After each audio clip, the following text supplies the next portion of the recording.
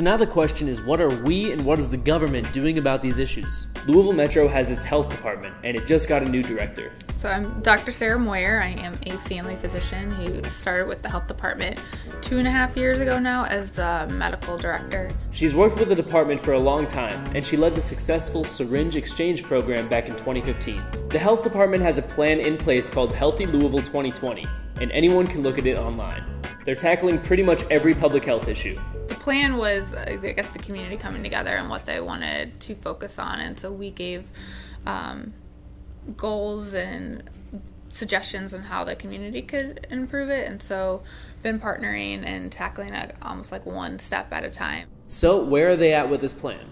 So it's been almost all over the board. We've made great progress in some areas like access to care, and then there's other areas like obesity that have gone the wrong direction. She's right. The city tracks their progress publicly online, and for a lot of it, it doesn't look that good. Like Dr. Moyer said, obesity rates have gone up, but Dr. Moyer says that smoking is one area that has improved.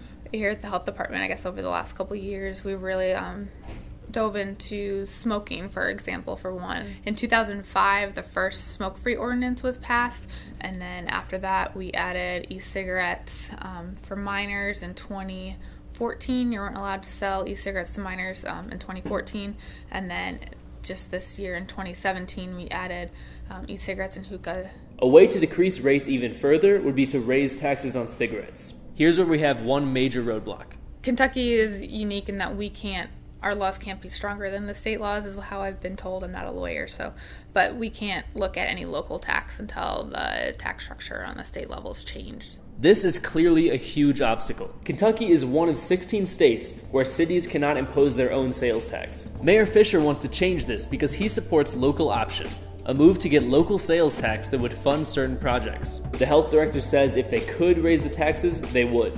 The government has improved on smoking, but diet and fitness are another story.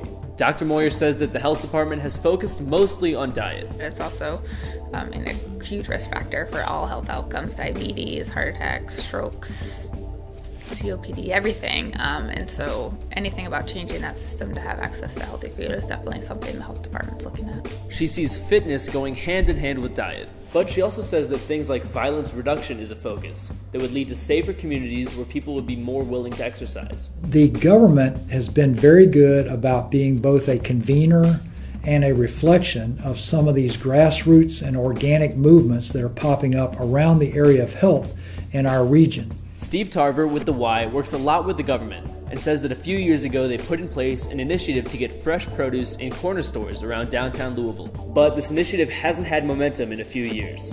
Karen Moskowitz, CEO of New Roots, does agree with Dr. Moyer's overall focus, but she says that the government isn't doing enough.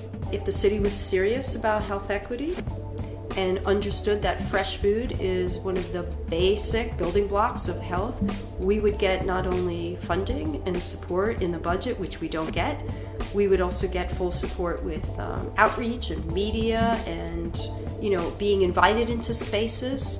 The community has to organize amongst ourselves to then be able to push Louisville Metro toward true health equity and food equity through a local food policy council. Karen says that New Roots and other grassroots organizations have the tools and systems to make a change in food access, and that the government needs to set up a council with representatives to help make the activism on a grassroots level a reality. Dr. Moyer says that she and the health department are all for ideas like this, but Karen says that in the past, she hasn't seen that coming from the health department.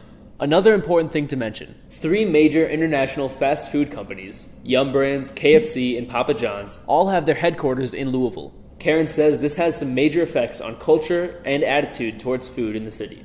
Clearly, there's a disconnect in communication between the city government, grassroots organizations, and the people of Louisville.